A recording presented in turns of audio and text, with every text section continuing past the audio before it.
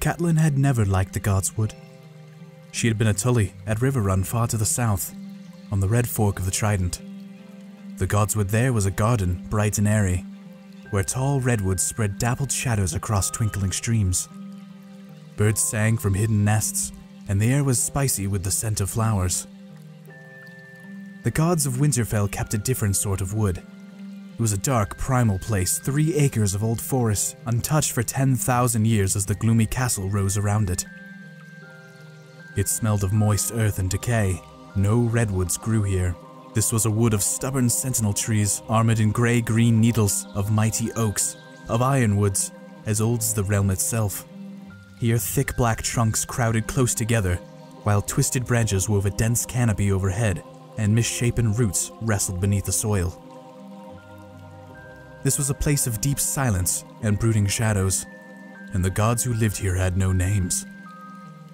But she knew she would find her husband here tonight. Whenever he took a man's life, afterwards he would seek the quiet of the Godswood. Catelyn had been anointed with the 7 oils and named in the rainbow of light that filled the Sept of Riverrun. She was of the faith, like her father and grandfather and his father before him. Her gods had names, and their faces were as familiar as the faces of her parents. Worship was a septon with a censer, the smell of incense, of 7-sided crystal alive with light. The Tullys kept a Godswood, as all the great houses did, but it was only a place to walk or read or lie in the sun. Worship was for the Sept. For her sake, Ned had built a small sept where she might sing to the 7 faces of God, but the blood of the first men still flowed in the veins of the Starks, and his own gods were the old ones, the nameless, faceless gods of the greenwood they shared with the vanished children of the forest. At the center of the grove, an ancient weirwood brooded over a small pool, where the waters were black and cold. The Heart Tree, Ned called it. The weirwood's bark was white as bone, its leaves dark red, like 1,000 blood-stained hands. A face had been carved into the trunk of the great tree, its features long and melancholy, and deep-cut eyes red with dried sap and strangely watchful. They were old, those eyes, older than Winterfell itself. They had seen Brandon the Builder set the first stone if the tales were true. It had been said that the children of the forest had carved the faces in the trees during the dawn centuries before the coming of the first men across the narrow sea. In the south, the last weirwoods had been cut down or burned out 1,000 years ago, except on the Isle of Faces, where the green men kept their silent watch. Up here it was different. Here, every castle had its Godswood, and every Godswood had its heart tree, and every heart tree its face. Catelyn found her husband beneath the weirwood, seated on a moss-covered stone. The greatsword ice was across his lap, and he was cleaning the blade in those waters black as night. 1,000 years of humans lay thick upon the Godswood floor, swallowing the sound of her feet. But the red eyes of the weirwood seemed to follow her as she came. "Ned," she called softly. He lifted his head to look at her. "Catelyn," he said. His voice was distant and formal. "Where are the children?" He would always ask her that. "In the kitchen, arguing about names for the wolf pups." She spread her cloak on the forest floor and sat beside the pool, her back to the weirwood. She could feel the eyes watching her, but she did her best to ignore them. "Arya's already in love, and Sansa is charmed and gracious, but Rickon is not quite sure." "Is he afraid?" Ned asked. "A little," she admitted. "He is only 3. Ned frowned. "He must learn to face his fears. He will not be 3 forever, and winter is coming." "Yes," Catelyn agreed. The words gave her a chill, as they always did. The Stark words. Every noble house had its words. Family mottos, touchstones, prayers of sorts. They boasted of honor and glory, promised loyalty and truth, swore faith and courage. All but the Starks. "Winter is coming," said the Stark words. Not for the first time she reflected on what a strange people the Northerners were. "The man died well, I'll give him that," Ned said. He had a swath of oiled leather in one hand. He ran it lightly up the greatsword as he spoke, polishing the metal to a dark glow. "I was glad for Bran's sake. You would have been proud of Bran." "I am always proud of Bran," Catelyn replied, watching the sword as he stroked it. She could see the rippling deep within the steel, where the metal had been folded back in on itself 100 times in the forging. Catelyn had no love for swords, but she could not deny that ice had its own beauty. They had been forged in Valyria before the doom had come to the old freehold, when the ironsmiths had worked their metal with spells as well as hammers. 400 years old it was, and as sharp as the day it was forged. The name it bore was older still, a legacy from the Age of Heroes, when the Starks were kings in the north. "He was the fourth this year," Ned said grimly. "The poor man was half mad. Something had put a fear in him so deep that my words could not reach him," he sighed. "Ben writes that the strength of the Night's Watch is down below 1,000. It's not only desertions. They are losing men on rangings as well." "Is it the wildlings?" she asked. "Who else?" Ned lifted ice, looked down at the cool steel length of it. "And it will only grow worse. The day may come when I will have no choice but to call the banners and ride north to deal with this king beyond the wall for good and all." "Beyond the wall?" The thought made Catelyn shudder. Ned saw the dread on her face. "Mance Rayder is nothing for us to fear." "There are darker things beyond the wall." She glanced behind her at the archery, the pale bark and red eyes, watching, listening, thinking its long, slow thoughts. His smile was gentle. "You listen to too many of old Nan's stories.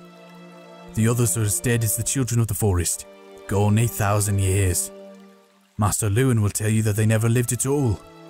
No living man has ever seen one." "Until this morning, no living man had seen a direwolf either," Catelyn reminded him.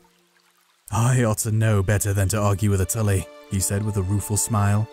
He slid ice back into its sheath. "You do not come here to tell me crib tales. I know how little you like this place.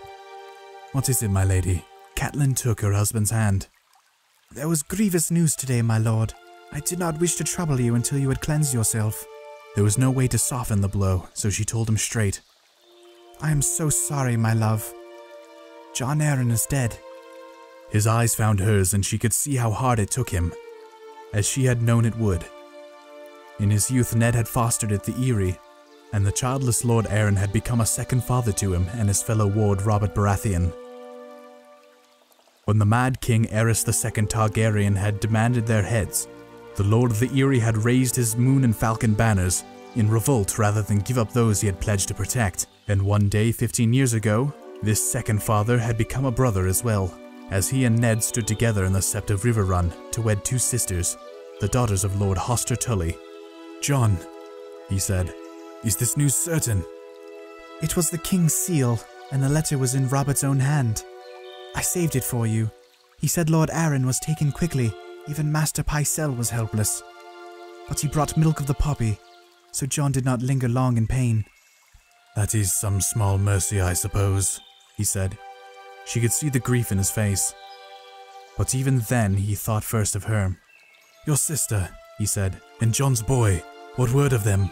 "The message said only that they were well and had returned to the Eyrie," Catelyn said. "I wish they had gone to River Run instead. The Eyrie is high and lonely, and it was ever her husband's place, not hers. Lord Jon's memory will haunt each stone. I know my sister. She needs the comfort of family and friends around her." "Your uncle waits in the Vale, does he not? Jon named him Knight of the Gate, I heard." Catelyn nodded. "Brendan will do what he can for her. And for the boy. That is some comfort, but still."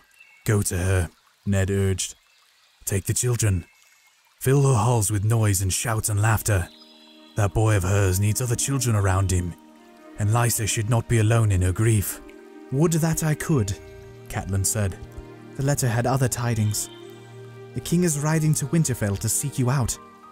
It took Ned a moment to comprehend her words, but when the understanding came, the darkness left his eyes. "Robert is coming here?" When she nodded, a smile broke across his face. Catelyn wished she could share his joy, but she had heard the talk in the yards. A direwolf dead in the snow, a broken antler in its throat. Dread coiled within her like a snake, but she forced herself to smile at this man she loved. This man who put no faith in signs. "I knew that would please you," she said. "We should send word to your brother on the wall." "Yes, of course," he agreed. "Ben will want to be here. I shall tell Maester Lewin to send his swiftest bird." Ned rose and pulled her to her feet. "Damnation, how many years has it been?" And he gives us no more notice than this? How many in his party? Did the message say? I should think 100 knights at the least, with all their retainers and half again as many free riders. Cersei and the children travel with them. Robert will keep an easy pace for their sakes, he said. It is just as well. That will give us more time to prepare. The Queen's brothers are also in the party, she told him. Ned grimaced at that. There was a small love between him and the Queen's family. Catelyn knew the Lannisters of Casterly Rock had come late to Robert's cause when victory was all but certain, and he had never forgiven them.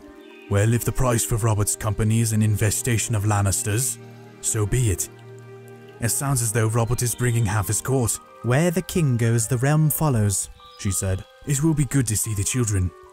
The youngest was still sucking on a Lannister woman's teeth the last time I saw him. He must be what, 5 by now? Prince Tommen is 7, she told him. The same age as Bran. Please, Ned, guard your tongue. The Lannister woman is our queen, and her pride is said to grow with every passing year. Ned squeezed her hand. There must be a feast, of course. With singers, and Robert will want to hunt. I shall send Jory south on an honor guard to meet them on the King's Road and escort them back. Gods, how are we gonna feed them all? Damn the man. Damn his royal hide.